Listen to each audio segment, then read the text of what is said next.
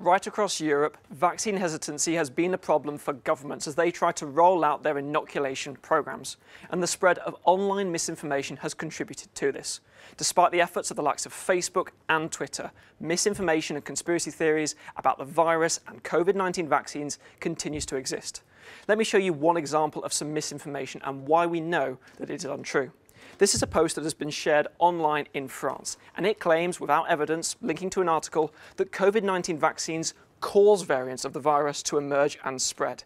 It claims that people who have been vaccinated are apparently biological time bombs, and as you can see, it's accompanied by an image of dynamite sticks labelled COVID-19 vaccines.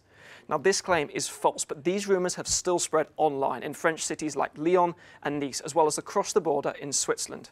Here, for example, you can see that same claim has been uploaded to a Facebook page in France, which has more than 33,000 likes and more than 52,000 followers. And once again, that content has also been shared on Twitter by an account here with more than 6,300 followers.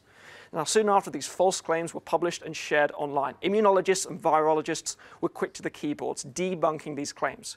So let me explain the facts behind these rumours. Firstly, in a statement from the World Health Organization, they have reiterated that there is no evidence to support this. There is no evidence that COVID-19 vaccines cause variants of the virus. In fact, they say vaccination is part of the solution for suppressing transmission of COVID-19. So the science here is that transmission of the virus is the origins of how variants emerge, and it is not linked to vaccinations. And for more on this, I spoke to Professor Luke O'Neill, who's an immunologist at Trinity College Dublin. This is what he told me.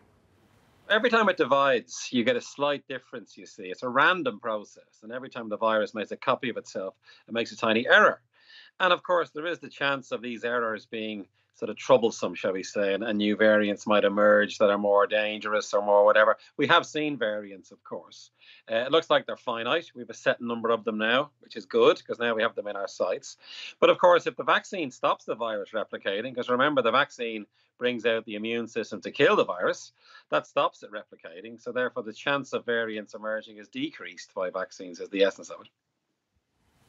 Now, Professor O'Neill also reiterated that vaccinations are the way out of this pandemic and has urged us all to promote factual and healthy conversation about these jabs.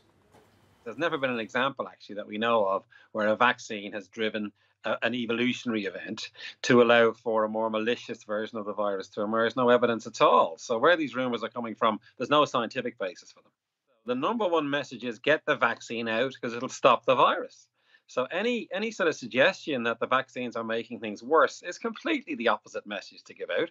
It's an emergency. We must get as many people vaccinated as we can to stop variants emerging and to stop the virus from spreading. That's the key message, really. This kind of misinformation spreading online can be so dangerous, especially when recent polls have shown that in France, just 59% of adults say they are willing to get a vaccine against the novel coronavirus. But just to reiterate there, Tokes, no evidence that vaccines are causing variants of the virus to emerge.